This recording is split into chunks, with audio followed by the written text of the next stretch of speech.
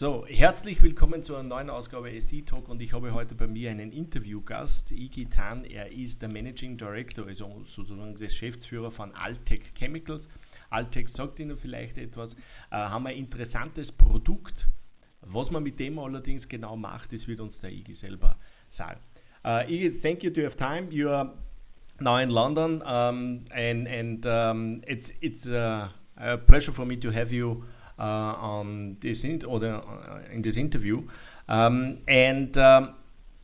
I look first at your company and look at the chart, you have a pretty good run last year up to December, and then it's coming down in January, and since then it's flat. What was the reason why you have a pretty good run last year in the second half? And in this year, you have really no volatility or a low volatility, and really you are stable. Yeah, good morning, Joe, and thank you for the time to talk to you. As you know, Altech Chemicals is an Australian company, and we're also listed on the Frankfurt Exchange. And in the last 3.5 years, we have grown our market cap from 6 million Australian dollars to about 70 to 80 million Australian dollars over that period of time. Your question is, there's a bit of a flat spot this year. Basically, we announced the senior debt from KfW IPEX Bank around January this year. And that's for $190 million US for our project. Of which 170 million US is German ECA finance. So it's supported by the German government because our proposed plant in Malaysia has a very high component of German equipment, and also our EPC contractor is a German company called SMS Group, so a very large German company. So I guess it's a bit flat because it's just the market is just waiting for the next stage of funding, and the next stage of funding is the balance of funds, and we are looking at 3 work streams. The first work stream is a mezzanine debt work stream. The project is cash rich, that it can support more mezzanine debt, and we're targeting around 90 to 120 million of US mezzanine debt. We are also conducting extensive roadshows around the world for the equity component, and I must say that there's a lot of interest. We are seeing very high caliber fund managers, and we're getting a lot of interest there. So I guess it's a bit of a lull in the share price and volatility, waiting for the next stage, but the project is very exciting. We are proposing to build a 4,500 tons per annum of high purity alumina production. Now, as you know, alumina is used in the LED industry as well as the lithium battery industry. That's a good point. Then I think when you look at your presentation, we must talk a little bit more about the product itself. And when I look first on your presentation, for me it looks like, or a lot of Germans think always you are a mining company, but this is not really correct. And your name says it's Altech Chemicals. It's more a chemical process what you're doing, and the mining is only a small portion of it. And I think in the presentation you write down that you mine only for 2-3 years, then you have inventory for 2-3 months, and then you have inventory for 2-3 years for production. That's unbelievable. Yeah. So yes, we are a mining company, but the mining component is a smaller part of the whole. We use that as a feedstock for the alumina that we're going to process in our chemical plant. Now, just to give your listeners a bit of a background on what high purity alumina is, it's actually aluminium oxide. Yeah, aluminium oxide, and the purity of it is actually at 99.99%. So we call that a 4N purity. Now, what your listeners might also realize is that alumina actually forms sapphire gemstone in the Earth's crust. It's a bit like carbon forms diamond. Alumina forms sapphire. Now, the only reason that the sapphire is a blue color is because of impurities in the alumina that creates the blue color, like iron and chromium. But did you know that, Joe, today that we make synthetic sapphire for our watch faces and our camera lenses and our smartphones? And the reason we need to start with high purity alumina is because we want the sapphire gemstone as a clear glass on your watch face. You don't want a blue tinge on it. So you need to start with high purity alumina. Now, the problem with the smelter grade alumina that is shipped around the world today is that there's so much impurities in it, they can't use that to make synthetic sapphire. They have to start with high purity alumina. And what's interesting about our product, Joe, is that it's a very high price item. So as you know, prices goes up exponentially with purity in chemicals. For example, smelter grade alumina might be only worth $400 a ton. If you make 3 nines, it's worth $6,000 to $9,000 a ton. You make 4 nines, which is what we're trying to do, it's worth $27,000 to $40,000 a ton. So you can see it's a high price item. Now, why are we building a plan to make high purity alumina? Because there are 2 very big growth industries that is demanding high purity alumina. The first one is in the LED sector. So, very efficient lighting LEDs. And the reason it's so popular around the world is because it reduces electricity consumption by 6 times. So, countries like Australia and Europe, they're all going to LEDs. Now, every LED has to have a sapphire wafer substrate. And in order to make a sapphire wafer substrate, people buy high purity alumina, they melt it at 2,000 degrees, and then they let it cool over 21 days, and it grows a single crystal of sapphire. It looks like a big ice block, but it's as hard as diamond.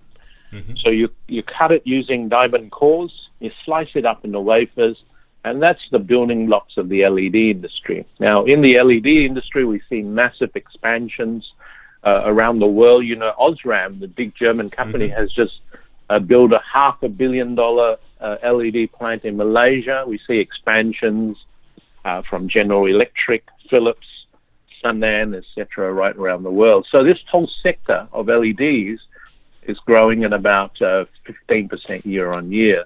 Can I ask one question? About the LEDs. Which purity you need for the LEDs? The 4-9 or what purity you need for the LEDs?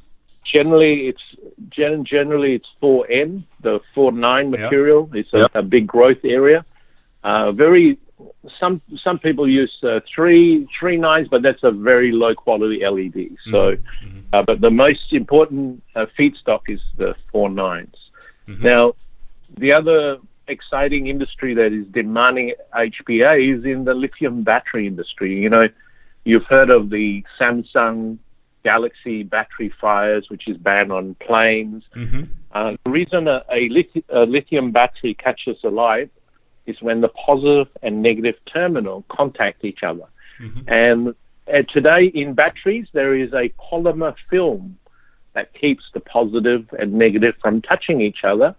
But unfortunately, due to higher operating temperatures of these batteries, these polymer films tend to shrink, and then they let the positive and negative contact. And so this is a very big demand in the separator industry, the lithium battery separator industry. Now, if you look at the slide 12 of our presentation, it's an interesting graphs that I show about the changes in lithium batteries. On the top left-hand graph, it shows that the cost of lithium batteries are coming down. And the reason for that is because the energy density is going up. So you're packing as much energy in a fixed volume. And the reason that the energy density is going up is because the cathode material in batteries are changing. So they're changing from initially lithium iron phosphate, they're going to lithium cobalt, they're going to lithium nickel. And so as it goes up, the energy density increases. And that's why there's a scramble around the world for cobalt and nickel, because they see that coming in the cathode material. Now, the consequence of higher energy density is the batteries operated at a higher temperature.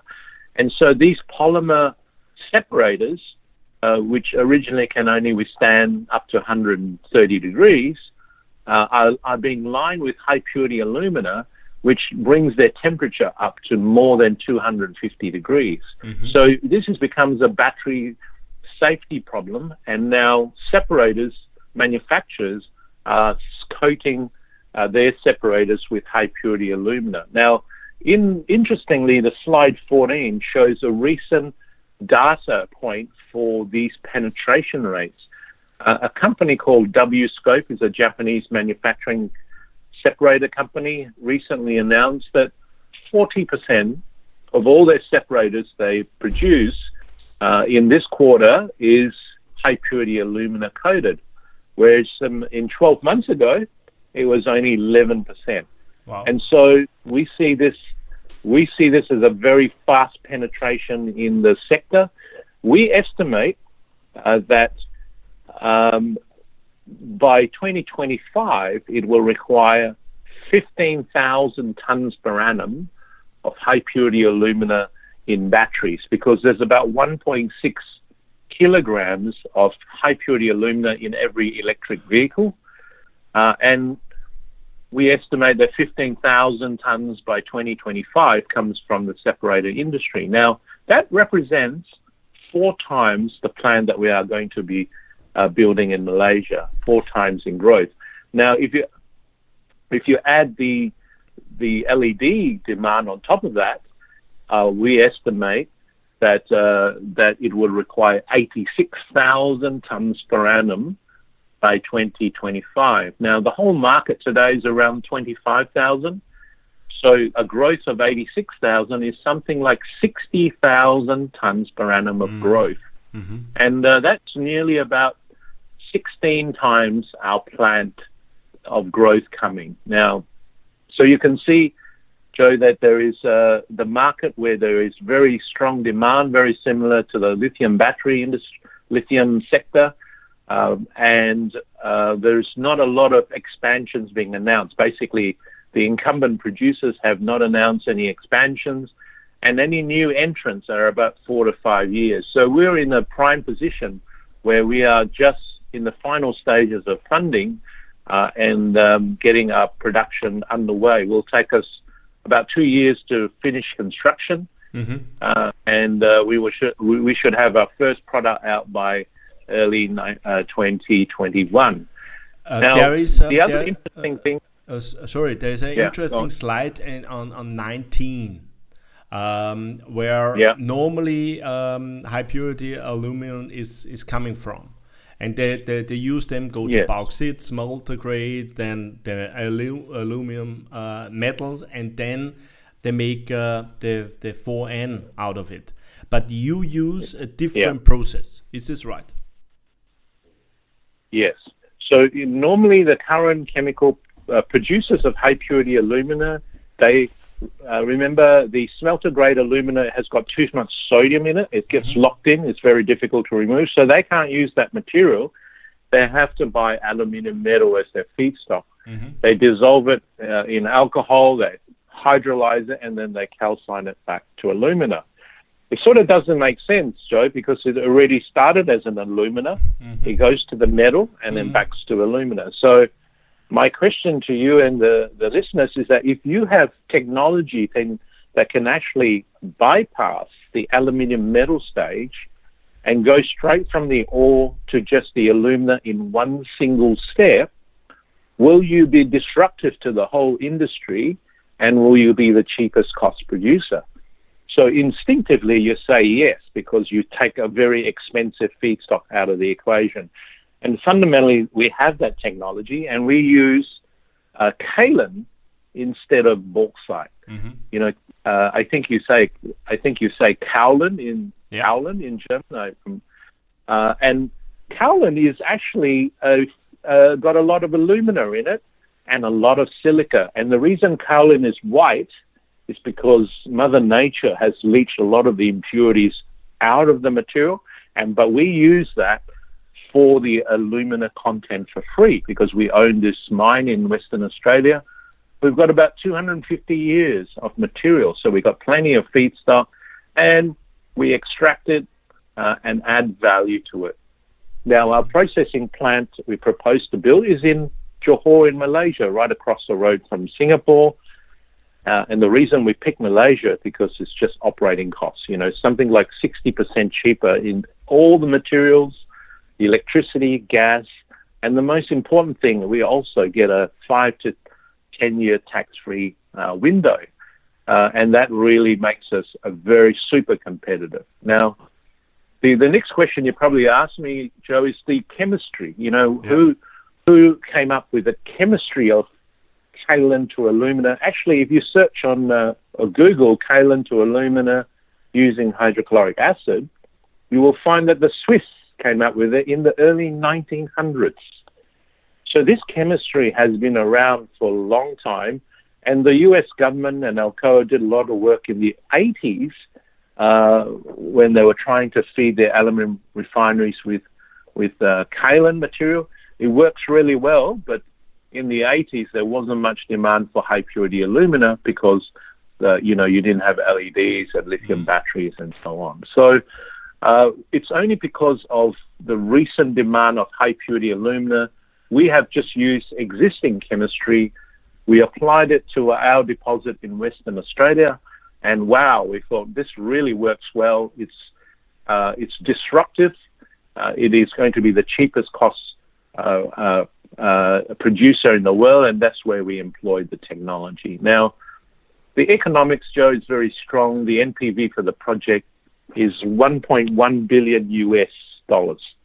It at its full rate, it generates around 133 million EBITDA US per annum, and the operating cost is only about $10,000 a ton. The prices today in Japan and that market is about $40,000 a ton. So the margin is around 74%, very strong gross margin. Now, who is our buyer? We have you have a deal. I saw this with you have an offtake agreement, I think, or you have Mitsubishi, a 10-year offtake agreement. Exactly. Yeah. So we have sold all our product to Mitsubishi for 10 years. It's an exclusive offtake. We don't sell it to anybody else. They don't buy it from anybody else. And as you know, a lot of chemicals that go through to Japan goes through trading houses, and Mitsubishi will buy our product and then on-sell that to their customers because they have customers in Korea, Taiwan, Japan, in the LED industry and the lithium battery industry. So the offtake is the next question is, do we fix the price for the material? Yes. Now, if you see the growth that is coming in demand, and you know that there's not a lot of capacity coming on, it would be silly to fix the price. So we have structured this offtake as market price so that we can capture the upside. Do you have a floor price in there, or you say, okay, we get only the market price? If any price, no floor price, it's just the market price. Okay, so market price. So how the Germans come in? That's also for us as a German-speaking area. How the Germans comes in, and that's coming through SMS, I think, and then the KfW, the financing stuff. Yeah. So a lot of these projects, where is the risk in any project? It's the risk of execution. I read a recent article where about 105 projects, 67% of the projects have capital cost blowouts during construction. So how do we manage that risk? Well, we've partnered with a German company called SMS Group. SMS is a very large engineering company. They turn over about 3 billion euros a year. They've got about €1 billion cash in the bank, and it's a family private company. Now, what they will do for us is they will give us a fixed price lump sum contract. What that means is that they will build a plant, and when the plant is operating at 4,500 tons per annum and producing the quality that Mitsubishi requires, then they will hand us the keys, and then they can leave site. So they have a lot of throughput and process guarantee in this contract. They also have completion guarantee. So if the project is late, after 10 weeks, there are liquidated damages on a daily basis. So very strong performance guarantees to support us on this project. Now, SMS, is a big steel group, has also a large division that is specialized in these kind of processes in hydrochloric acid. And the reason they can give us a quality and process guarantee is because they have independently worked on this similar technology, kaolin to alumina using HCl, for 6-7 years prior to us. So they came to us and said, we can be your EPC contractor and give you all these guarantees because we also have done test work on this and we know it works. Now, and is SMS not the biggest shareholder now from your group? Yeah. So in the negotiation, we said, okay, rather than we want you to have skin in the game, we just don't want you as a contractor. We want you to put some money to the project or the company. And so they have committed to invest $15 million into the company, and we have already received $4 million. So they're about 8% shareholder.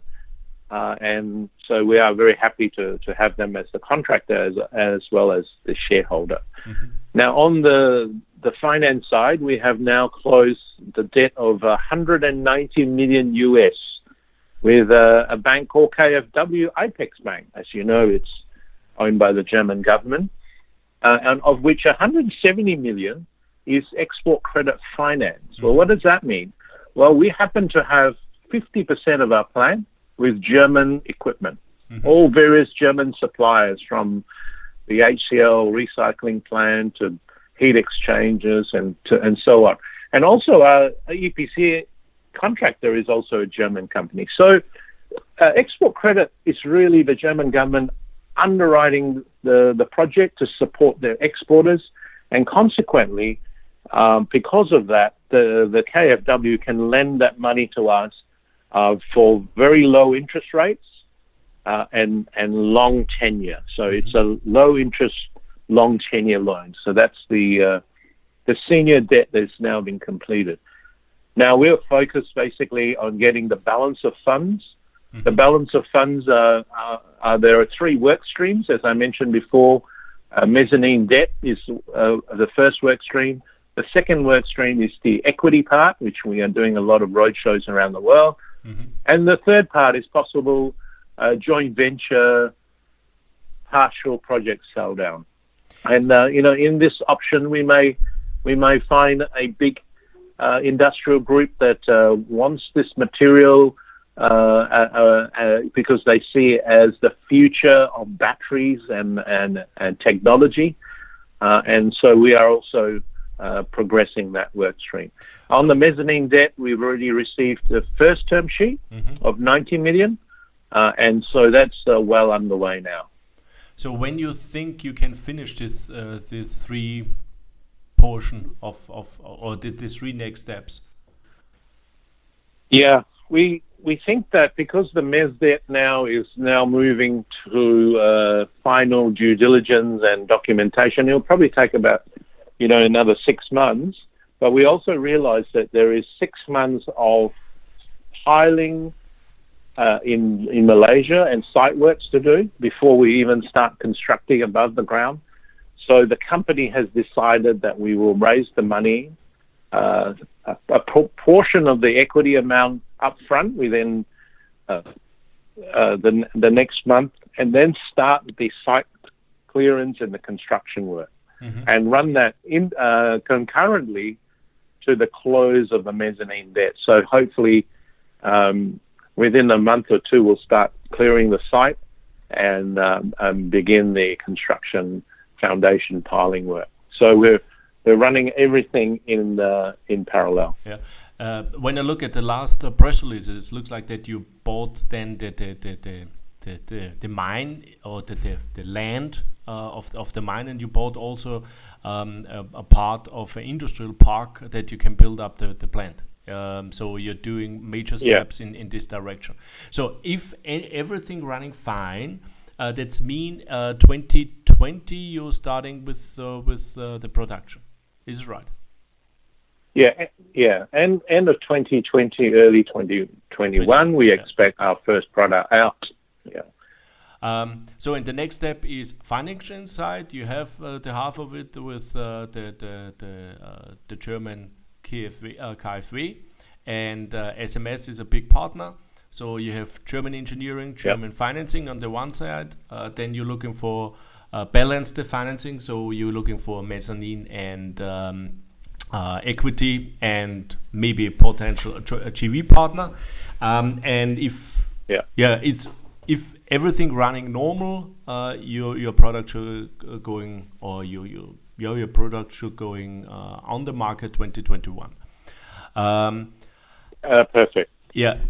Iggy, thank you. I think it was a great introduction to your company. So we wait now for more news coming from the financial side. This, I think, is the next major steps what we will see from the company. Yeah, and I think once we start to raise some funds and start the construction work, I think there will be a major re-rating, and it's actually a very exciting project and a good stock to get in early. So thank you for your time, Joe. Yeah, one last question. Is there any technical hurdle or also from the mining side or from the chemical side that you see from this point they can fail the project? Good question, Joe. A lot of people ask me where the risk is. Because it's the first plant of its kind in the world, it's disruptive.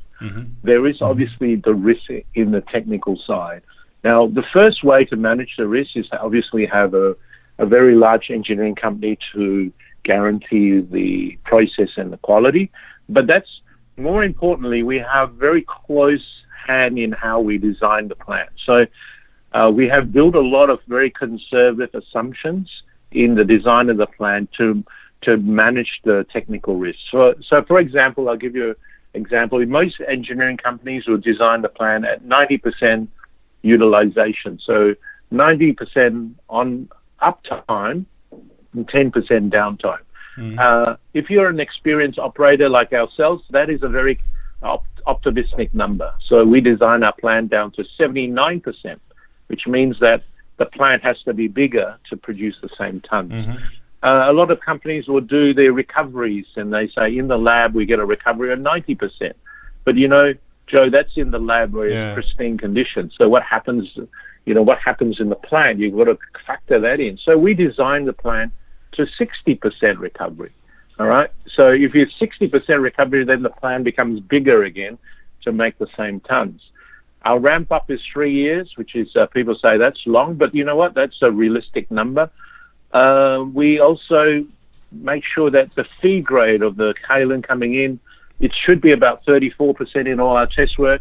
We make sure the plant is only designed to take 30%, which means that the plant has to be bigger to produce the same tons. So the way we manage what we want to do is under promise and over deliver during the startup phase, and we build a lot of conservative assumptions. Now, the consequence of that is that your capital cost of the plan, it becomes more robust. But we're happy to fund that because it takes a lot of the risk away when you start up projects. So that's how we manage that technical risk. So that's mean also that you have maybe positive developments. So maybe you have a better head grade, maybe you have better recovery rates, and so on. So maybe then you produce a little bit more, then you have a bigger plant.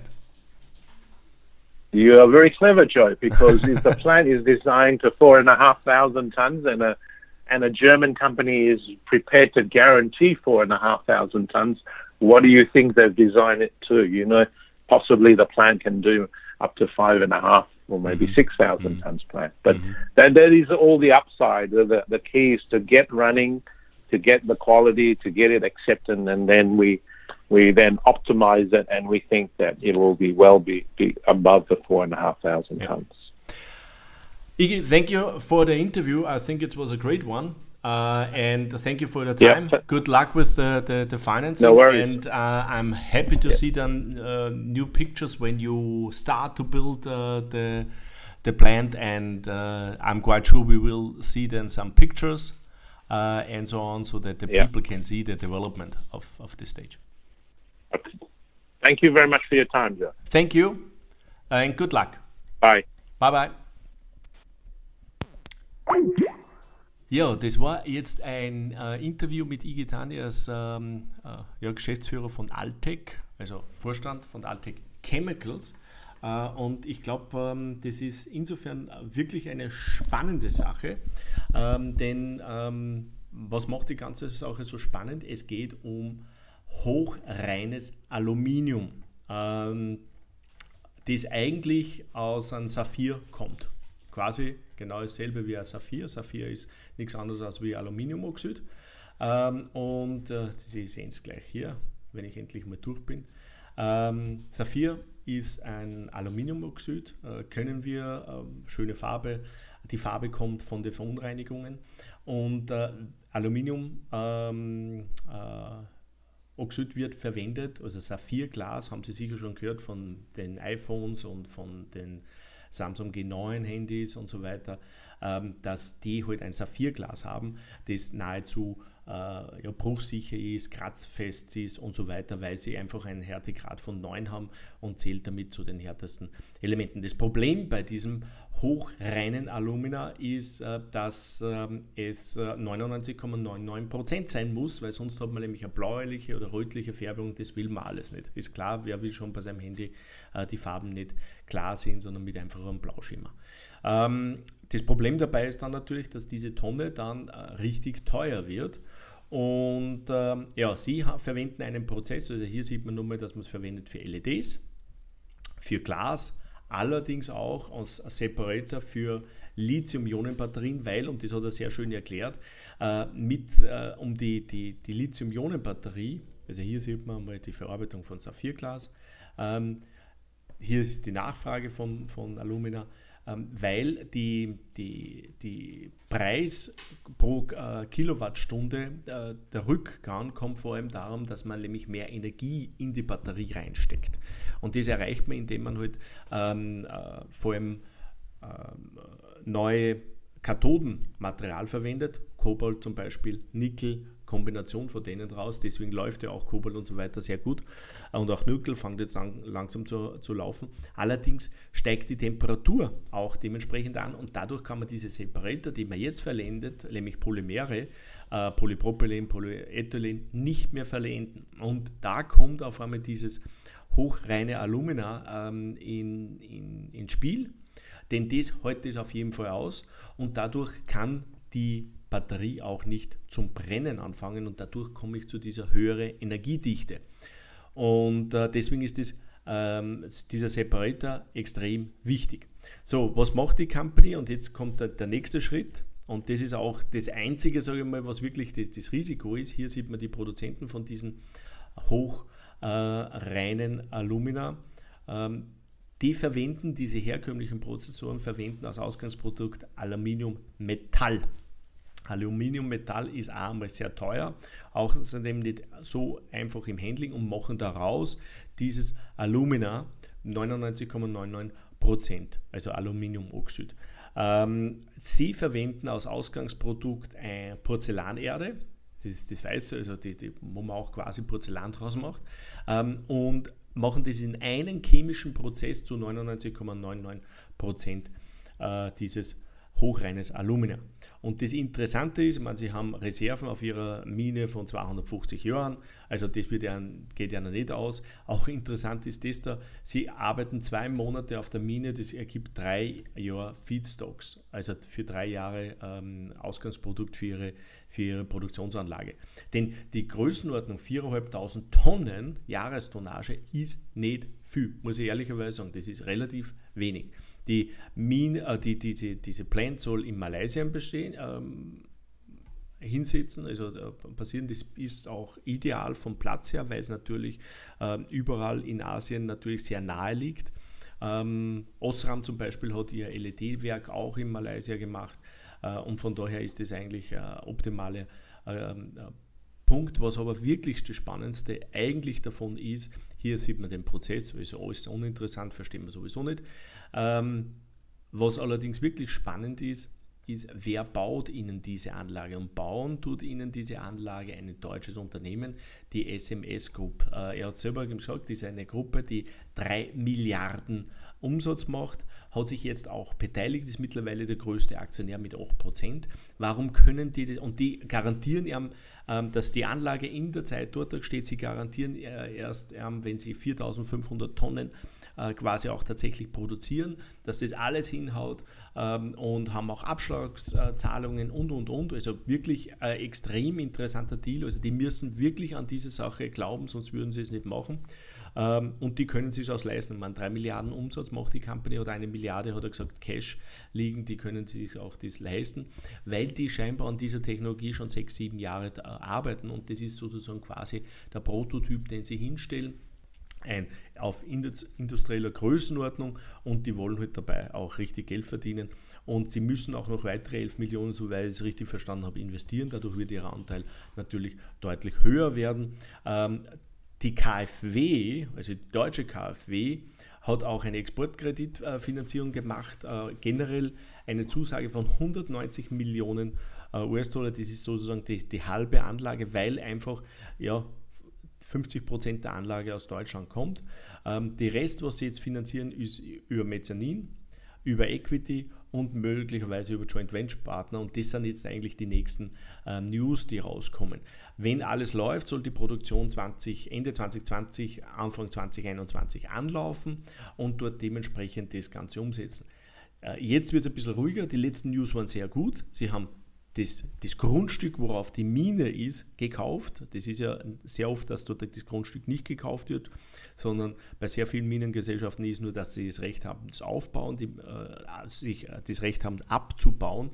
Allerdings ihnen das Grundstück, worauf jetzt ist, nicht gehört, sondern das gehört wen anderen. Dort machen sie dann einen Pachtvertrag, das kostet alles Geld. Nee, die haben jetzt das Grundstück gekauft und sie haben auch jetzt schon das Grundstück gekauft, wo die Produktionsanlage hingestellt werden soll. Und das sind 2 wichtige Schritte mal. Jetzt, die nächsten Schritte sind sicher diese Finanzierungsschritte und dann werden wir sukzessive natürlich was sehen, wie die Anlage aufgebaut werden soll. Ende des Jahres wird wahrscheinlich das alles erledigt sein. 2 Jahre dauert die Produktionsanlage aufzubauen. Das heißt, Ende 2020 sehen wir dann diese Anlage und auch die ersten Produkte draus. Und ist spannend, hat natürlich seine Risiken drinnen, ganz klar, brauchen wir überhaupt nicht reden. Vor allem habe ich auch, das war meine letzte Frage, ist vor allem eine technische Frage. Es ist die erste Anlage dieser Art weltweit.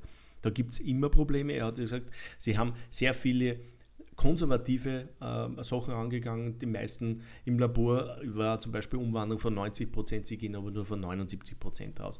Also sie haben die Anlage einfach größer geplant, was im Umkehrschluss natürlich heißt, dass sie auch mehr produzieren können, wenn alles so halbwegs läuft, beziehungsweise auch dann optimiert wird. Interessant ist auch noch, dass sie mit Mitsubishi ein Offtake gegründet haben für die ersten 10 Jahre, dass die das Produkt auch dementsprechend abnehmen. Das heißt, in Summe muss man ehrlicherweise sagen, haben sie alles eigentlich erledigt, was sie machen können, sage ich mal. Jetzt ist eigentlich nur mehr jetzt die Thema, wie schnell können sie die Finanzierung abschließen, wie schnell können sie die Anlageaufbau wirklich starten. Ja, und dann muss man quasi warten. Das ist jetzt natürlich das Negative. Da könnten jetzt in der nächsten Zeit überhaupt, wenn es um Finanzierung geht, noch ein bisschen Turbulenzen beim Aktienkurs sein und dann muss man eigentlich warten, bis das die Produktion läuft. Die Frage ist, und da tue ich mir relativ schwer, das einzuschätzen, ist, wie lange dauert es dann, bis das der Kurs anfängt zu anziehen? Ist es dann schon, wenn Sie die Finanzierung in place gekriegt haben und dann fängt der Kurs schon leicht an zu ziehen, weil dann sind eigentlich die Unsicherheiten draußen? Oder passiert das erst dann, wenn die Anlage läuft und dort das Alumina auf den Markt kommt, der Markt es auch abnimmt, weil es die Qualität einfach erreicht haben, passiert es erst dann. Die Zukunft wird es uns zeigen. War auf jeden Fall ein interessantes Interview, spannende Company und von der Marktkapitalisierung braucht man nicht reden, ist nach wie vor extrem billig. Allerdings könnte es halt einfach nur 2-3 Jahre dauern, bis das die Aktie wirklich ihr volles Potenzial zeigt. Aber die haben auf jeden Fall die richtigen Zutaten drinnen, um ein richtig interessantes, spannendes Unternehmen zu werden. Allerdings braucht man halt auch einen längeren Atem dazu. Das war's für Altech Chemicals, Interview mit Iggy und viel Spaß bei Ihrem Investment und viel Erfolg. Tschüss und Baba.